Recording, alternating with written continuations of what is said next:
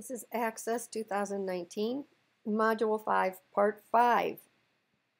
In this segment, we will begin looking at the parameter queries.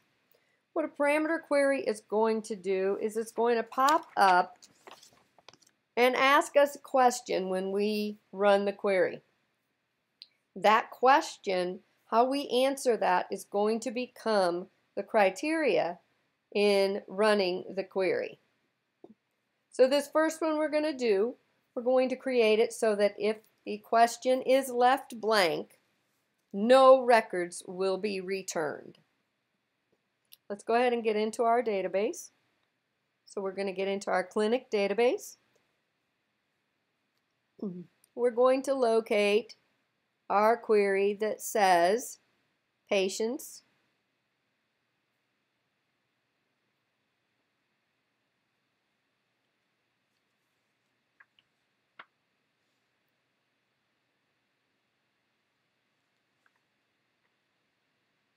by name. We're going to copy that and we're going to paste it. We're going to give it a new name. We're going to get rid of copy of, and it's going to say patients by city parameter. Patients by city parameter.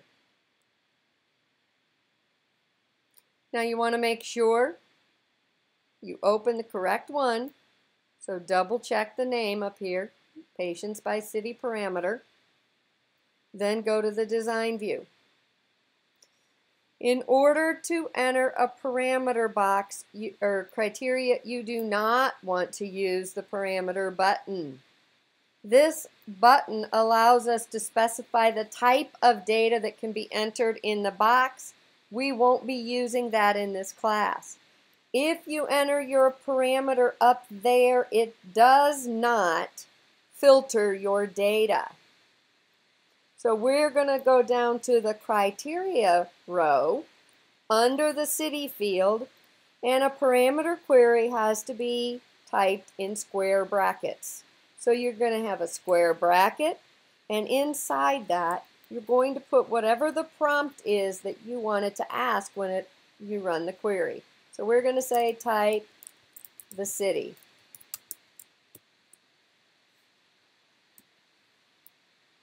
And close the square bracket. So when I run my query and I type in Decatur, I only see Decatur as my results. In order to run the query or to have the parameter pop up, you either have to go back to the design view and click run again, or you have to double click to open the query. So you'd have to close it and then reopen it.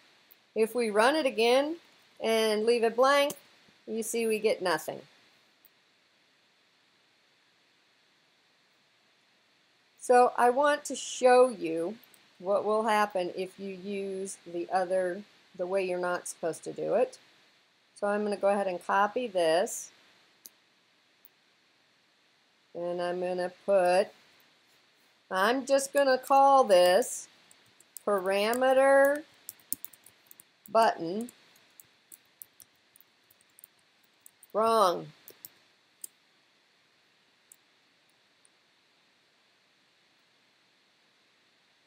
So I find my one that says parameter button. Notice if I leave it blank, I get nothing. So I'm going to remove the parameter down here. I'm going to go up to my parameter button, and I'm going to type in square brackets, type the city, colon, square bracket. Now here, this is what this is really used for. If I wanted to specify the type of data that could go in this field, make it a yes or no answer. Make it a currency, so you know it has to be a number. This is what this is for, is to specify the data type. But if I put it there and I don't put something down on the criteria row, watch what happens. It does pop up and ask me the question, but it didn't filter. If I run it again and I type in Decatur, I still get everything. So if you don't put the parameter on the criteria row, it will not filter your data. Let's go back and take a look at what this is actually doing on the city parameter one. So I'm going to open this up. I can say Atlanta. And you see it brings in all the people from Atlanta. So what it does when you create a parameter query is the square brackets and the prompt get replaced with whatever you type in. So if I type in Atlanta, it looks only for the rows that have Atlanta.